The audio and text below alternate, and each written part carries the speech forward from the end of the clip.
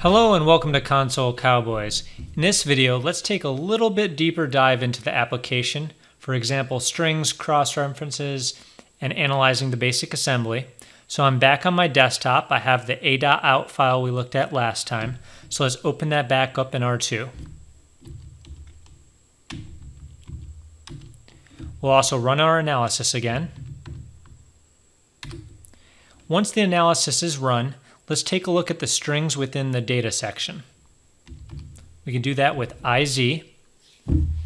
Now, here we can see that there is an access granted, an access denied, and a login string within the application.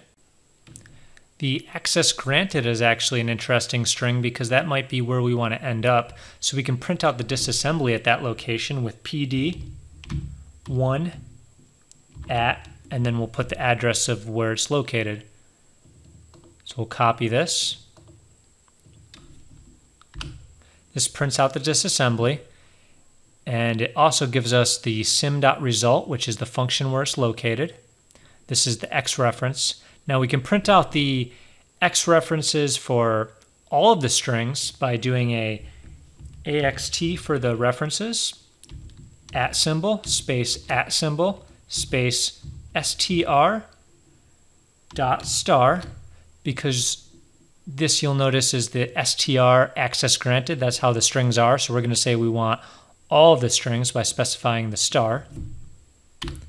Now we get a list of those same 3 strings that are up here, but we also have the functions where they're located. So sim.result, sim.checkPassword is where the access granted is, or access denied, and the main function contains the string.login.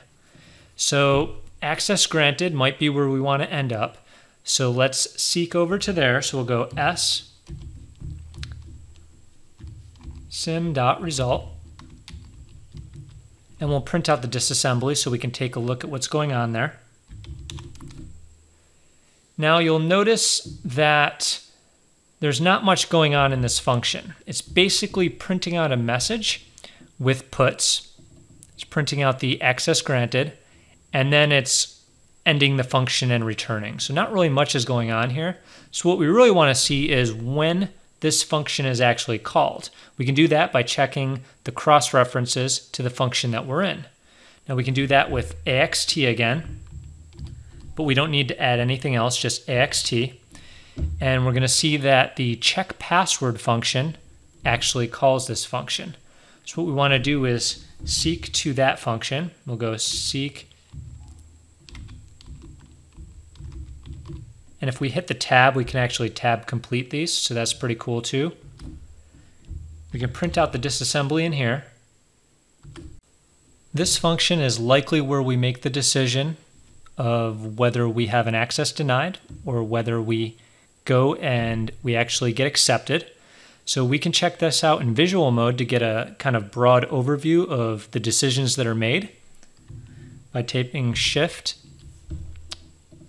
V, and then we type the space bar to get the graph mode. And if we scroll down this, we'll see that a decision is made here with a jump not equals based on a string compare. So we're going to compare 2 strings, the string that we put in and likely the string that is the password. And we're either going to go to sim.result, which is where we got that access granted, or we're going to go over to this one where we get an access denied. Right, so now we want to analyze this a little further, kind of see what's going on. So we can quit out of here. I'm going to hit quit again, print out the disassembly. When we looked at the imports and the functions within this binary, we didn't see any encryption libraries to indicate there was encryption. We didn't see any functions that had names that would indicate there was some kind of obfuscation. So let's take a look at the assembly within this function and try to determine what the password may be. So down here we see a string compare. So that's likely where things are being compared, which means that the items that we're going to compare are prior to this. Now up here we actually see some hex values going into some arguments and some variables, and we see Joshua right here. So if you actually know what Joshua is, comment below. You're probably pretty old if you actually know this. Now these words right here, the Josh, is actually associated with this hex value right here that's being put into the S1 variable. Now R2 is being nice to you and it's actually decoding these for you into string format, but you should know how to do those yourself. Now I don't know how to do it right within the terminal. If you do, please comment below and let me know how. But we can grab that. We're going to use another tool that comes with R2 called Radare2. And I tried to do this from the terminal, but it didn't work for me. Some of them do, some of them don't. We're going to use a -s for string representation, and we're going to paste in the hex, and that gives us the string representation in reverse order because we're in Little Endian, as you remember. So that's one way to do it, but if you were doing something way bigger and you needed some kind of automation, you can also do this with Python 3. And I'm going to paste in a value here and then explain to you what that is. So we're going to say take our bytes from hex. So we're going to take the hex and actually paste it in the whole hex of Joshua in there in reverse order. So we have 6A, 6F. So 6A, that's the first byte, 6F is the second byte, and so on. And we ended with 7561, which is the UA. We're going to decode that and use UTF-8 format. So if we do that, we get the full Joshua in string representation. So we can use this in scripts that we're using. Also later on, I'll get into actual R2 scripting. But for now, I just wanted to show you a couple ways to handle that if you see hex values within the terminal. And unlike IDA, you can't hover over it and select different formats. But we can use the other tools to help us do it. At this point, we likely know what the password is. It's probably that Joshua. But if it was not so obvious what the password was, we'd start analyzing the assembly and figure out what's going on and what the points of interest are in here. This is not an assembly tutorial, but let's quickly go through it for the beginners that are watching. The first thing I would do if I was checking out this assembly is get a really high-level overview by looking at the calls within it and the jumps within it. So the first call we see is this call to string compare. So that's obviously going to compare the argument being sent in right here with the password within the application that we saw earlier, right?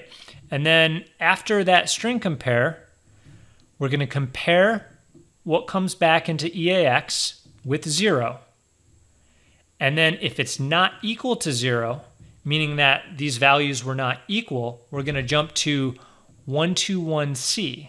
The address of 121C is right here, and this is your access denied. So if it doesn't jump to that, it's going to move 0 into EAX, and then we're going to call result. And we looked at result before. We know that is where the access granted is. So now we have the overall how the application flows. If we look a little bit deeper into the assembly and start from the top, we're going to see the function prologue, which is what we see at the beginning of all functions, where we push RBP, we move the stack pointer over into this RBP, and then we're going to create space on the stack by subtracting 30 hex from RSP, which is the stack pointer. Now, on this stack, we're going to move RDI, which is this first argument, into the S2 variable. So now our argument, which would be test, when we ran the application, we put the password of test. That's going to be in the S2 variable. And then the next thing we see is this stack canary, and that's just a compiler-generated canary to check for overflow conditions. So we can ignore that.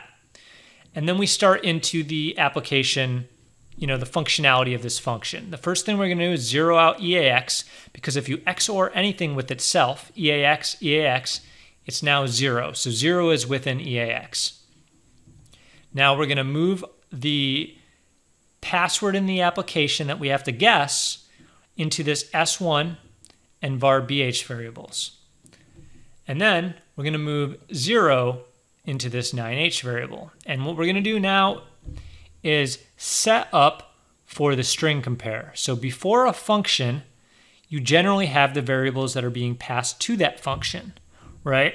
So we have our argument, which is test, the value we sent in, and we have the Joshua in this S1 variable being put into RDX and REX registers, right? So LEA takes the load effective address of the S1 variable Joshua into RAX. Then this string compare is likely using the RSI and the RDI registers in order to compare the values. So we're going to move what we put into RDX and RAX, which is this argument and this variable, into RSI, which is the source index, and the destination index, and then we're going to use string compare on those. Now, when the value comes back from string compare, whether it's false or true, you're going to get the value put into EAX. Now, if we looked this up and we said string compare man page, or we could probably just do a man string compare as well, and we look at the manual page for that, we're going to want to look at what comes back, right? So string compare returns an integer indicating the result of the comparison. 0 if S1 and S2 are equal, and then something else if it's not, right? So a negative value if it's less than, or a positive value if it's greater than. So we know that if a 0 comes back, then the two values are equal. The test we passed in and the Joshua. In this case, that would be not equal. So if we look back at our code now,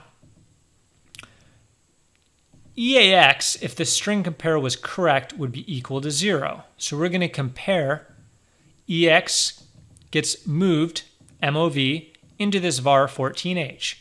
We compare that var14h, the value in it, because if you have brackets around something, so we have a D word here, and we have brackets around it, we're going to look at the value at var14h, and we're going to compare that value with 0. So if those two are equal, we're going to, as we said before, not take this jump, because this is if it's not equal. So since we're not going to take this jump, if it's equal, we're going to go to this result, and it's access granted.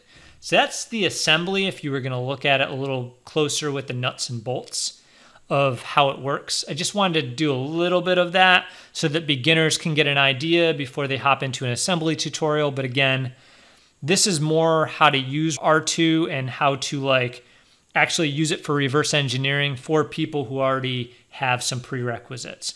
If you need the prerequisites, I would suggest take some Linux tutorials on how to use the command line, do some C coding tutorials, do some assembly tutorials, and basic stuff like that in order to get you ready for this to continue on. So that's all I wanted to show with this video. In the next video, we're going to take a look at how to actually decompile this assembly into decompiled code, C code, that you can look at, and you'll be able to review this a little bit easier rather than looking at it in assembly view. We'll look at it in a C representation of this assembly view. So if you learned something in this video, please hit the like button, subscribe, and share it out to your social media, and I'll catch you in the next video.